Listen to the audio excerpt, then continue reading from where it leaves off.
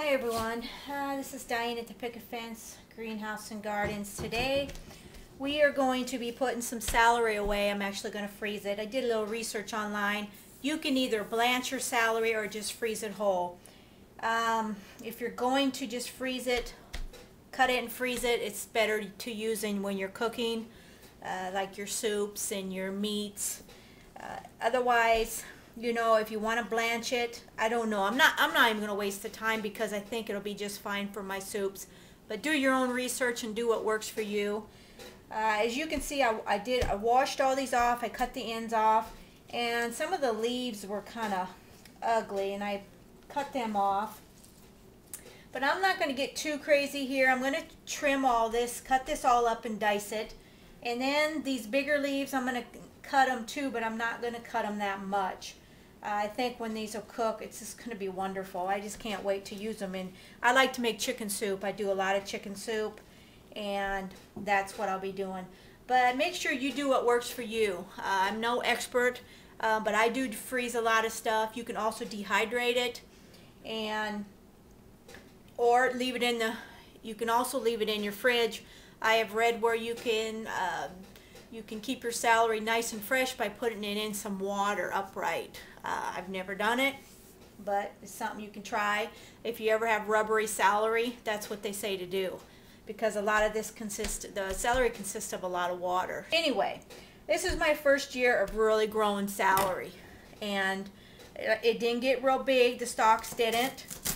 I'm not an expert at cutting, but I'm just going to do some dicing here.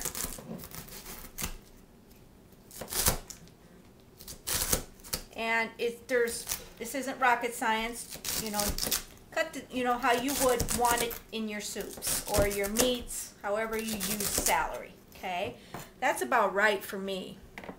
They say it probably will turn into mush, but when you're cooking with it, it'll be fine. Okay, so we'll get this done.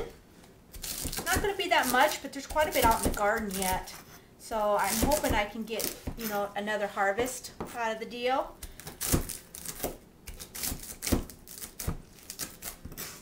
Okay, getting toward the end here.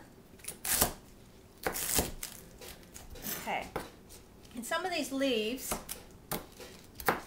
I'm just going to, actually, I might put them in the bags whole or just pull the leaves off. I really don't think it matters what you do. Okay, whoops, I go flying. But as you can see, I'm going to have a little bit here, so it's going to be kind of nice. So once I get these all cut and pulled apart, we'll bag them. And I wish I had some smaller bags, but I don't. I kind of figure what I would put in. Actually, this is what a guy can do. Put quite a bit in a bag, and then it's crunchy. When it freezes, you can always, pull some off of it, bust some off of it, and just take what you need. And you can do that with different things.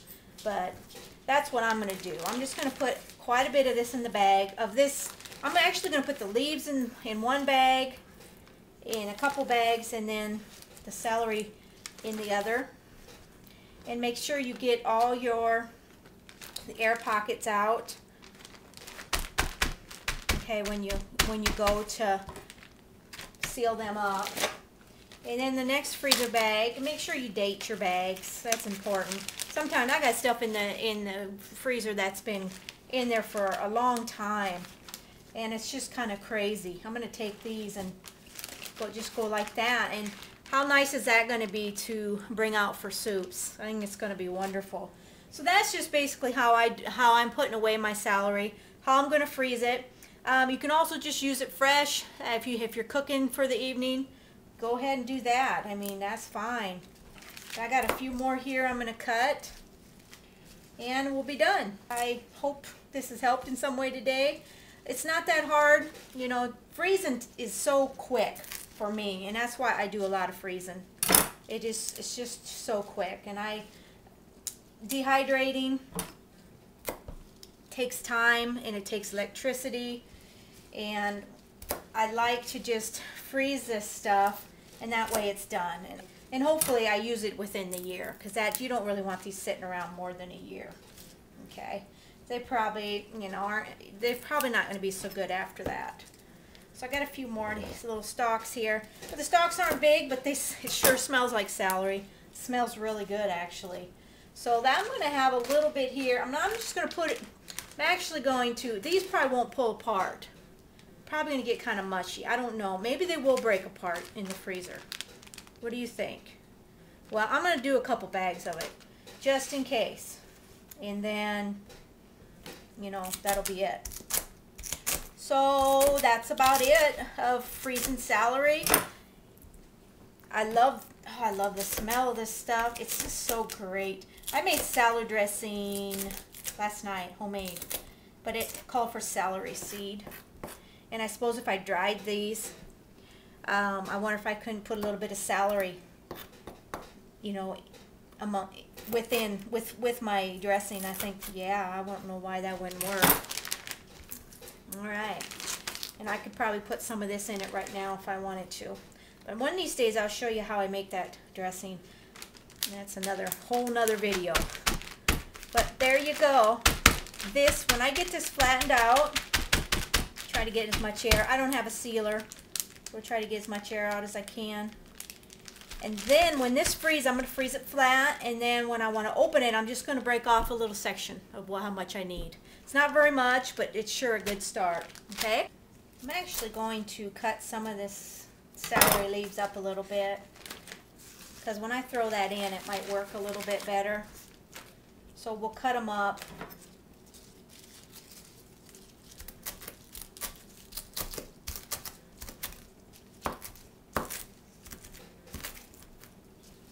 And they'll probably pull apart too a little better when they're frozen.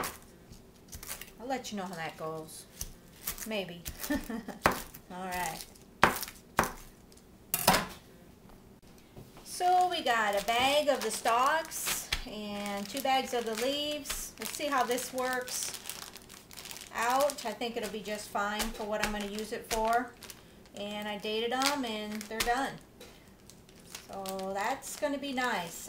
This celery, this was all from the garden, from my garden, and it's really nice to be able to grow your own food. So there you go. All right, I let these guys freeze up, and I have to show you how handy these are to use when you cook, especially for soups.